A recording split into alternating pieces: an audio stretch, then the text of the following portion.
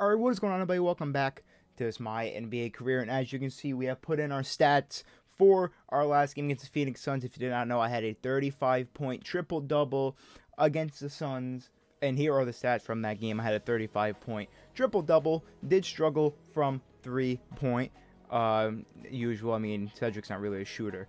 DeAndre Ayton had a 22-14 game against his former team. He was balling out, exactly what we needed. LaMelo Ball could take a step back. He only had 15 points, but he notched 8 assists. Terry was here at 10 off the bench. So did Nick. Richards is becoming our second best bench player. Second best, because Terry plays off the bench. And of course, Jeremy Grant continues to struggle. And Terrence Ross has fallen out of the rotation, I believe. For the Suns, KD really struggled. 18 points, 9 rebounds on 7 for 18 shooting. 0 from 3 from 3-point.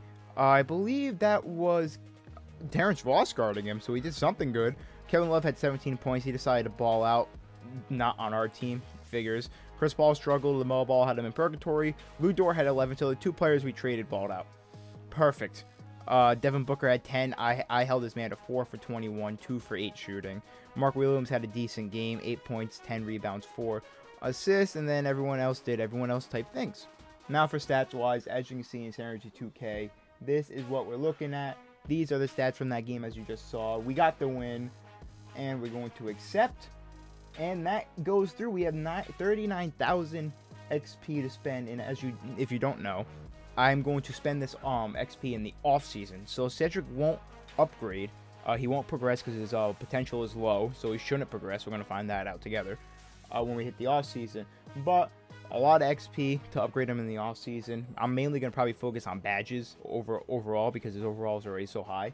But this game, we're going up against the Philadelphia 76ers in what will be the third to last game of the season. We have the Miami Heat and the Boston Celtics next. So I decided to do something a little bit different than normal my careers, obviously, because I have so much power in my NBA. If a team is doing poorly and they have a star player and that team clearly has no direction, I'm going to trade that star player. And what is going to pop up on the screen now as I show you the Bulls, the Bucks, the Wizards, the Knicks, and the Raptors all in the Eastern Conference were involved in a trade. And also in the West, the Lakers and the Clippers were involved in a trade. All those teams were involved in a trade either to blow it up and rebuild or to build upon the team they already have. And the first trade is going to pop up on the screen now. It was a 3-team deal. 2 of these are 3-teamers. 1 of these is a 2-team deal. The 3-team trade sees Bradley Beal, Isaiah Todd, Anthony Gill, and Andre Jackson getting sent to the New York Knicks, who are currently the 11th seed right now. They were about 13th when we made this trade. For Emmanuel Quickly, Mitchell Robinson, Evan Fournier, 2 first-round picks, and 2 second-round picks. And the third team in this trade is going to be the Clippers, who are going to acquire Christian Wood and RJ Hampton for Bones Highland, a 2028 first-round pick. Also in this deal was Isaiah Hartenstein, and I believe one more player got sent to the Knicks. The Wizards got sent to the Wizards just to make the contracts work. It wasn't really a big deal. I think they ended up getting traded anyways. But this was the first big deal since Beal to the Knicks. It was a very hard trade to get done without trading RJ Barrett, which I don't think the Knicks would do. And the next 3-team trade is going to involve the Bulls, Lakers, and Bucks. As you saw, the Bucks are awful. Even after making this trade, they are 17-35.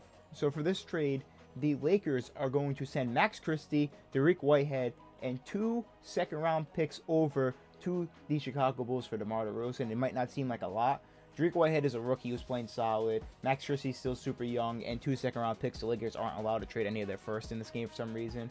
But for an expiring deal on DeMar DeRozan, who's 34 on a losing team, I feel like that's a solid deal. And the Bucks get added into this trade to try and turn around this season, which it doesn't look like they're going to do. They are going to trade Luke Kennard, Marjan Beauchamp, and Dennis Schroeder. So that is the last 3-teamer. And the final trade is a 2-teamer between the Chicago Bulls and the Toronto Raptors. The Raptors were at, I think, the 10th seed before this trade was made. And OG Anunoby was coming off. He's not playing great, and he's on a 1-year deal. So the Raptors are going to send OG Anunoby, Chris Boucher, Precious Achiuwa, and a first-round pick unprotected to the Chicago Bulls for Zach LaVine, Derek Livers, and Marko Simonovic. I probably said that wrong, but it's fine. And now that all that's out of the way, it's time to hop into this game against the Philadelphia 76ers. Their team is looking basically the same. We're currently the 8th seed at 27-23, a game and a half out of 7 and 6. The 5th seed, which is the Sixers, we can gain some ground, but it's looking unlikely we can get it. Anyways, this intro's long enough. Let's just hop into it. Alright, here we are at Wells Fargo Center for this game against the Sixers. Some pretty decent playoff implications in this game. Sixers being the 5 seed. Hornets being the 8th seed, only 3 games out of that 5 seed. This is going to be a pretty big game. James Harden, Joel Embiid, and the crew. Josh Richardson's going to get started with a brick 3. We have been playing a lot better since adding DeAndre Ayton, so that's a lot better. Jeremy Grant still sucks. He's still ass cheeks, but Ayton is going to get started off with Embiid on the paint, and he's going to the line. And Embiid is going to pick up his quick second foul. He's going to have to go to the bench. Only a minute and a half or 2.5 minutes into this game, and I am struggling. I am 0 for 3 so far from the field. DeAndre Ayton is going to notch our only 3 points of the game. And now they have to sub in Kelly Olynyk in for Joel Embiid, so that should be barbecue chicken for Ayton, man.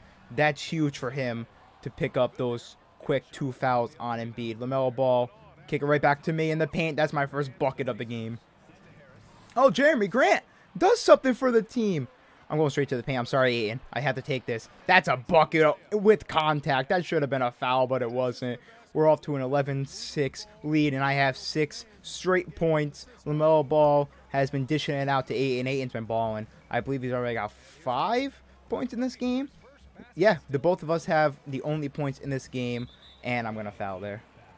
Oh, they did a timeout, bro. We're on a fat run right now. This big 3 of Ayton, Cedric, and LaMelo is just too much to handle, especially Ayton. This man is killing the paint as I get subbed out. They keep LaMelo in, which makes me happy.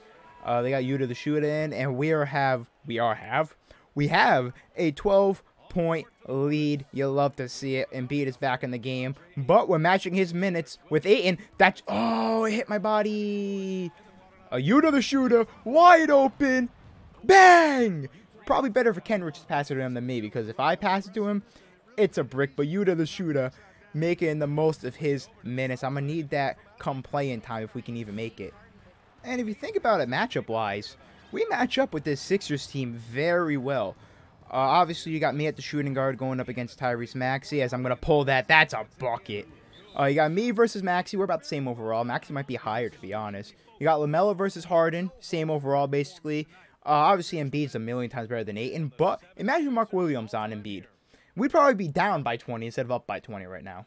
And we're going with size here, bringing in Nick Richards to run the 4 position. I'm kind of a fan, not going to lie.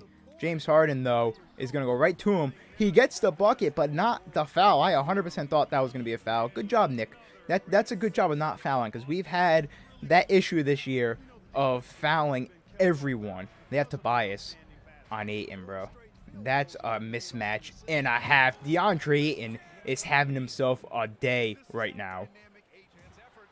Oh my God, what a block by Ayton.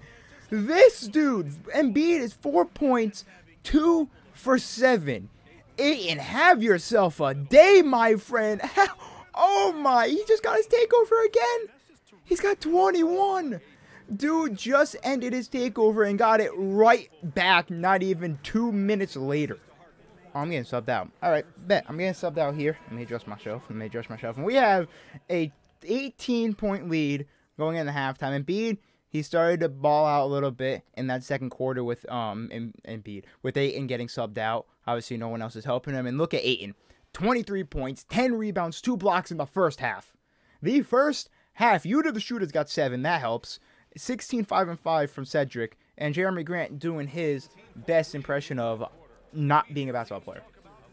Oh, fast break. I'm too quick for the rest. Tomahawk slam, extending the lead to 27. Yeah, we're definitely going to need a slider change. At this point, I'm just going to hunt for a triple-double. All right, they got subbed me out. I was only in for my takeover. They had the bench mob in the game. Let's see if they have him in for the rest of the game. No. But 4 minutes left. I'll take it. I don't know why the starters are back in, because I had that conditional coaching on where they sub in the starters at a certain moment. They subbed me out with 35 seconds left. I don't know why y'all subbed me back in. There's really no point. But we're going to have a massive victory over the 76. What is the point? Dude, man, 2K, you need to fix this. Like, why am I getting subbed in and out of a game that's over? We're up by 43. And I got subbed in and out of the fourth quarter about 7 different times. That's so stupid. Well, the Sixers better. You better hope they don't score, or else I am going to score on the other end. James Harden most likely going to hold the ball for the final 5 seconds. So 86-129 victory for the Hornets, and I didn't even need to score 30 points to get the win. What a huge victory. DeAndre Ayton, career game. Final box score. Embiid struggled tonight, but did have 25 and 11. 10 for 23 from the field, 1 for 5 for downtown. Harden, 14 points, awful shooting. Maxey, 13 points, awful shooting. Embiid had no help. They just chop it up to that. He had no help. Harden and Maxey both got clamped up. And Tobias Harris over Jimmy Butler. It ain't going to work out for you guys. And for the Hornets, DeAndre Ayton, 45 points, 15 rebounds, 2 blocks on 7 missed shots. That has to be a career high in points. And it is. His career high previous was only 35, a 45-point game from DeAndre Ayton, showing the Suns that they made a mistake giving up on him. Cedric Lewis, a very efficient, very good Jimmy Butler-esque game. 24 points, 8 rebounds, 14 assists, 8 for 12 from the field, 2 for 4 from 3, 6 for 6 from the free throw line. Jeremy Grant, 14 points. He had 3 steals, and he shot 40% from 3. Honestly, I will take this stat line, Jeremy Grant. I am fine with that. LaMelo Ball just doing what he does best. 10 points, 8 rebounds, 10 assists, 3 steals. Did have 4 turnovers, but shot super efficient. Didn't need to take many shots because we had 8 and dropped 45. Near triple-double, 3 steals, playing defense. You love to see it. Rozier struggled off the bench. Nick Richards, another fantastic game off the bench, 7 and 9. Yuta the Shooter with 7. Terrence Ross struggled. And Kenny Hustle with 6 points, shot efficiently. That's going to be for me. What a game for me. And outplaying the MVP, Joel Embiid. That's going to be for me. GG.